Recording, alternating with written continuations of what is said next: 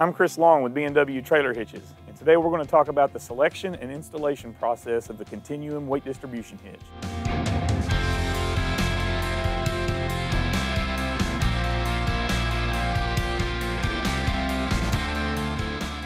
After you've unboxed the system, you'll want to become familiar with all of the components. They're in four main groups. You have your bar assembly, which is already assembled and ready to go, the head assembly, also ready to go, and your hydraulic pump and cylinder assembly, which is already put together, primed, and the only thing we'll have to mess with this later is this vent hose right here will have to be cut to length and added to this vent on the top. Other than that, it's assembled and ready to go. These two brackets, this one and this one, will be used to attach the pump box to the frame. These three bolts will be used to attach the box to the bracket. This hardware right here with these bolts is what will attach the cylinder to the top of the trailer frame.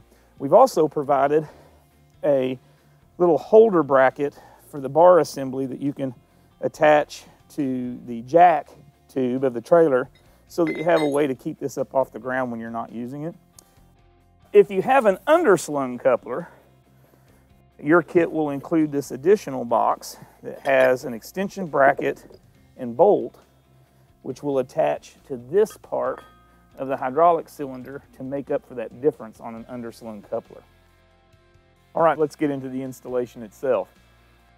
It's very important to have the entire rig, the vehicle and the trailer, on a nice, flat, level surface. In this case, we've got a shop floor, and that is the most ideal. You could also do this in a driveway, concrete or asphalt, as long as it's flat with not a lot of humps in it. You would not want to do this on a gravel driveway or out in the field. The measurements will not be precise enough. The first thing we want to do is get the rig set up straight with each other and get the trailer leveled. And what we're going to do is we're going to measure, pick a point on the ground and measure up to the trailer frame. Do not measure to the bottom of the trailer tongue. We're only measuring to the bottom of the trailer frame. And then go all the way to the back of the trailer and get a measurement from the ground to the bottom of the frame rail here. We're 21.5 inches. So the tongue is obviously higher than the rear, so we're going to have to adjust the trailer tongue down. And we'll keep doing this process until those front and rear measurements match up with each other. Now that we have the trailer leveled, using those measurements on the front and rear of the trailer frame, we're going to take a measurement from the ground to the top of the coupler. And in this case, you can see we are at 22 3/4 of an inch for this trailer. So you'll want to note whatever this measurement is, because that's going to help us set up the head unit. The head unit comes pre-assembled in the box in the down position. And in this case, it doesn't look like we'll be able to get up high enough to achieve the 1 to 2 inches higher than top of coupler that we need.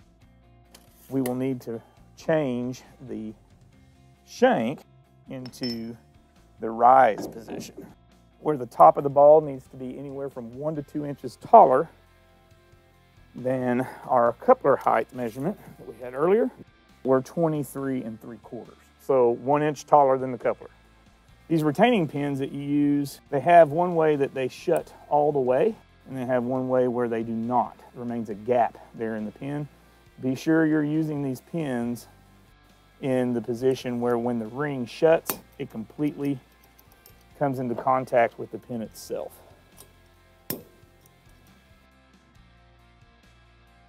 Now we're going to get the trailer prepared to mount the hydraulic pump assembly. If you've got a propane tank cover, you want to mark where that cover is at on the trailer, right there. Get this cover off.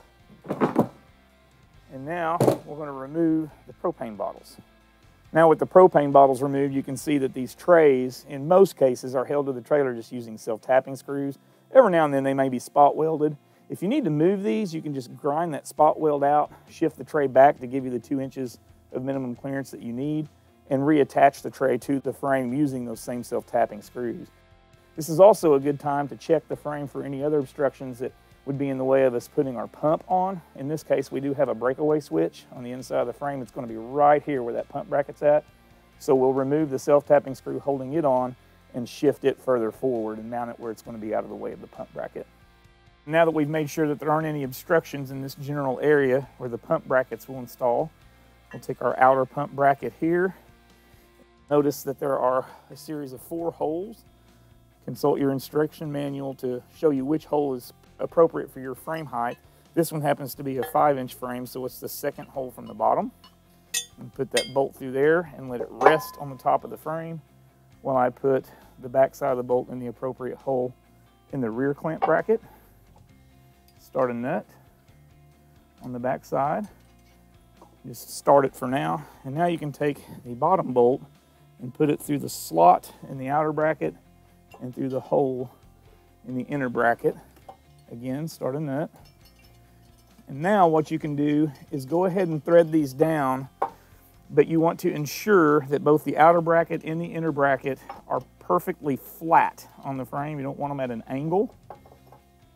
And leave them just loose enough once you get them flat that you can adjust this forward and back. Because now we're going to measure back from our previous mark where the propane cover was. And once we're 4 inches back from that mark, it's imperative that you make sure that this bracket is vertical, perfectly vertical with the frame at a 90-degree angle. And then go ahead and snug those down by hand. Check that you're square with the frame. And now we can torque those nuts to 40 foot-pounds. Be sure that you do this evenly. So what you do to the top one, a couple of turns there, do to the bottom one. You treat it the same way you would a U-bolt.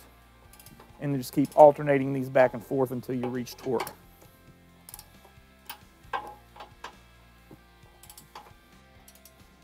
There. Now you're going to take your hydraulic pump and cylinder assembly and gently lay the assembly underneath the trailer tongue for right now. And then we're going to mount the pump box to the bracket.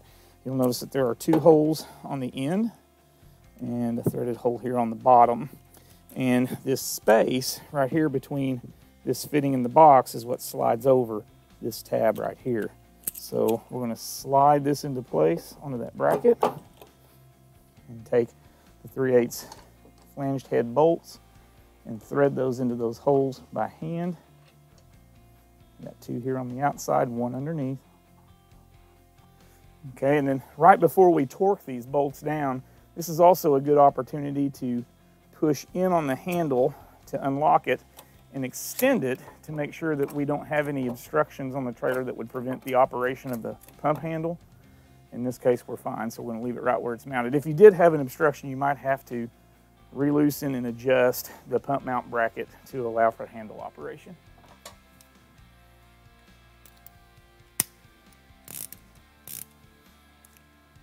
Now we're going to torque our mount bolts to 40 foot-pounds.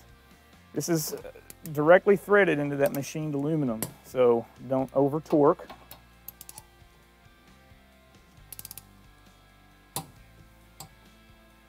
Now we're going to install the cylinder. Now, as we mentioned earlier, if you have a trailer that has an underslung or inverted coupler, this is the point in the installation where you would install your cylinder extension bracket. So be sure to put that on here.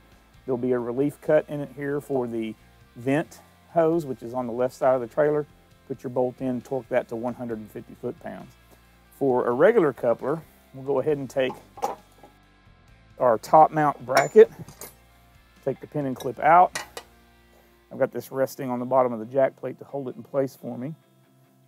And then we'll put the pin through the top mount bracket.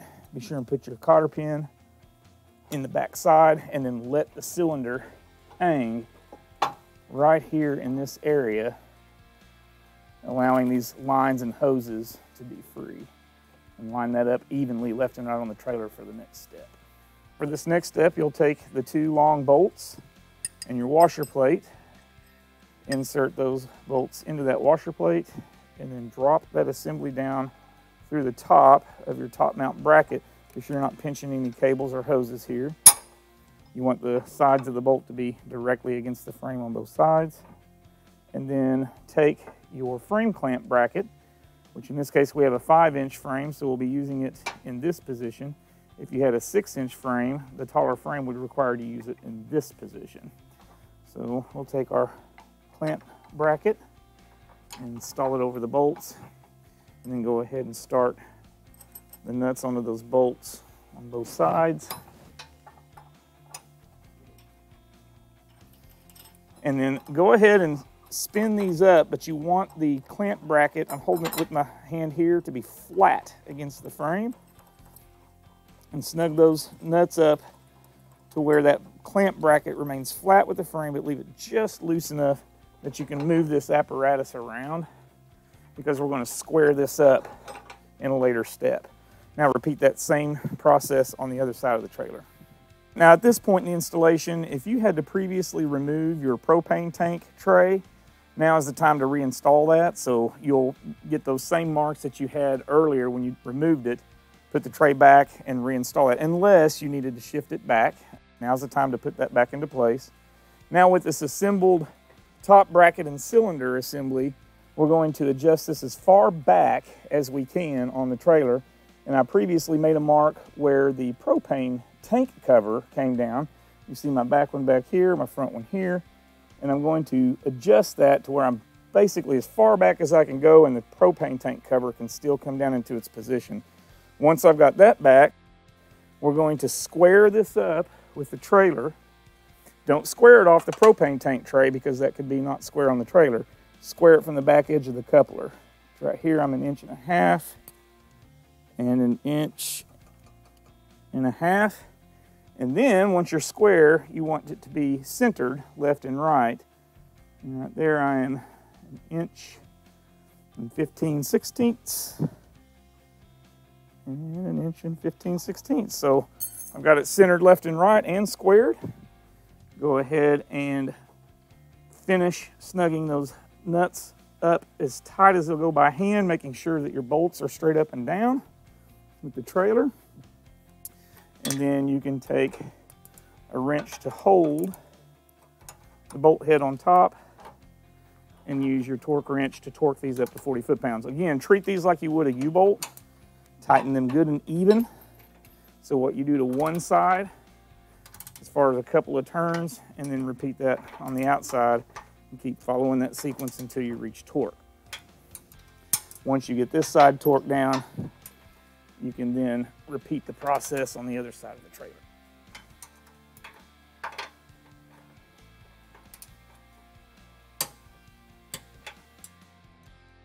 As you can see, we've reinstalled the propane tanks and the cover.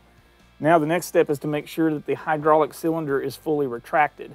Right now you can't see any chrome of that cylinder, which means it is fully retracted. However, if yours came out previously in the installation while checking for pump clearances, you might see some chrome right there. If that's the case, you want to close the needle valve here on the pump assembly, and then crank the handle just enough that this fully retracts where no chrome is visible on that cylinder. Once that's fully retracted, reopen your valve. The last step of the hydraulic portion of the installation is to attach this vent hose to this vent on the top of the pump box. It's best to bring the hose up from under the trailer, between the trailer and the box, right here in this area. And this one's already cut to length from the factory in a place that's going to be about perfect for this pump. However, if you end up with excessive length, this can be cut to length. Just be sure you allow yourself with some slack. And if you cut this, it's advisable to use like a hose cutter or a razor blade to give you a nice, clean, straight cut. If you use wiring dikes or cutters, sometimes that can smash the end of the hose and make it football shaped where it could leave leaks. So we're going to remove the plug by pulling back on this blue collar and pull the plug out. It's provided from the factory. You can discard that and then twist this to where it's lined up with the hose and firmly insert the hose into that blue collar until it's fully inserted and bottomed out. And that will actually self-seal and you're ready to use the system. Before we install the load bar assembly, go ahead and back the vehicle up to the trailer, attach the trailer to the ball, and raise your jack fully so that it's out of the way. And what we'll do is take this pin with the clip and the 2 bushings out of the factory position in the top hole, and then go ahead and run your safety chains through the center of the unit. And then we're going to attach that same pin through the center hole of the load bar assembly and the eyelet of the cylinder. Put your bushing in on the other side and pin the pin in on this other side. Now, we want to release the hydraulic pressure. Make sure your valve is open, should already be. And then, use your body weight on both sides of the Continuum load bars and press down to fully extend the hydraulic cylinder. Now, with this extended, lift up on the bar assembly and attach it to the head. If that will not attach to the head in that step, then we'll take this pin back out of this center hole and put it in the top hole. The last step of our installation process is to install a fork holder bracket, which will help hold the load bar assembly when you're not using your trailer. It's also a useful place to keep the load bar assembly attached if you just want to spot the trailer without actually fully hooking up. So let's go ahead and get the load bar assembly disengaged from the head. There's a release lever here on the driver's side of the unit. Just pull that lever up and slide it off the head unit here. And then here is the bracket assembly that comes in your kit with a U-bolt and nuts. Put the U-bolt around your jack tube. If it's a larger diameter than 2 inch, it will not work. So you'll need to make sure that your jack tube is 2 inches or smaller. Most jack tubes are. And start these bolts by hand. Run them up snug. And then with that snug, be sure it's not actually touching the jack foot. So I'm going to bring this up just to where it's off of it and snug those down to hold it in place. There we go.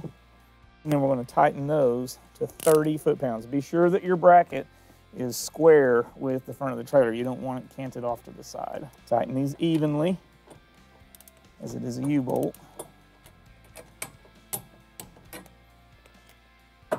Now that your holder bracket is on and torqued, you can take the leg assembly and place it on the holder right there. And that concludes the installation of the B&W Continuum weight distribution hitch. Now all that's left to do is to adjust the system for your specific rig, and you're ready to tow. If you have any questions that weren't covered in this video, feel free to call the number that's below on your screen, and we'll be more than happy to help.